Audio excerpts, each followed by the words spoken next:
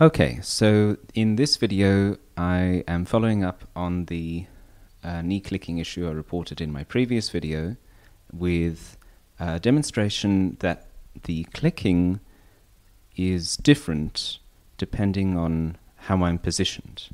So let's get it started. First, I lie on my back, so just straight on my back. I lift my knee so it's pointing up, and I go from full flexion to extension. And the clicking occurs always at the same spot, just about the point where my knee is about 90 degrees. So I go from full flexion or deep flexion to 90 degrees, and the click occurs right about the 90-degree mark. So I'll just show it a few more times. Unfortunately, the audio recorded wasn't reliable. My microphone had a sock, and so that actually reduced the audibility of the clicks. I could hear it while I was recording. It was very definite, but unfortunately on the playback it didn't come back. So now I'm shifting to another position, and this I think is going to shed some light on the situation. So now you can see that my knee is pointing up at, I guess, something like a 45-degree angle in relation to the floor. So not parallel, but my thigh is actually creating a 135-degree angle from the floor, pointing up and out. And what I find is that the click occurs earlier. So whereas before I had to straighten my knee from flexion to 90 degrees, the click occurs now earlier. So the click occurs, let's say, about 70 degrees of flexion rather than 90 degrees.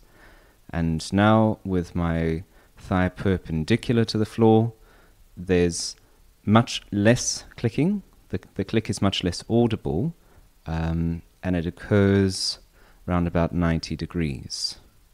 Okay, and then if I have my thigh, if I have the top of my foot turned all the way so that I'm actually kicking down towards the floor rather than just parallel with the floor, then there's no clicking at all.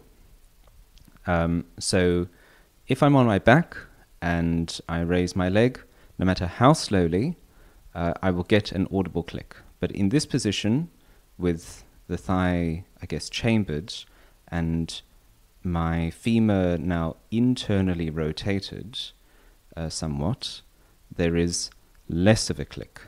So if I turn right over, you can see I'm basically kicking down. There's actually no click. Now, if I give it a snap, if I use some power, that produces a click, but again, a much less audible click than that which is produced from other positions. So with my knee pointing towards the floor, and I assume that there's a certain amount of internal rotation going on there to achieve that position, there's no click if it's a smooth motion, but as soon as I give it a kick, and you can see that my thigh sort of bounces a bit, then that produces a click. And so the most audible click is if I'm lying straight on my back with my knee straight up, so with gravity not really acting on the outside thigh muscles. But it seems that the more that I have to actually hold my leg up with the outside of my thigh pointing away from the ground and the inside of the thigh towards the ground, that is the knee pointing towards the ground, I really feel the burn in my glutes. I think it's my glutes, might be my TFL, sort of round the back, the fifth pocket area, the around just on the outside of the hip, a little bit further down. I think that's the TFL area. I feel a real burn there while I'm performing this exercise, and there is practically no click. So that's So I don't know what that signifies, but it tells me that there's something to do with the muscles on the outside of the thigh.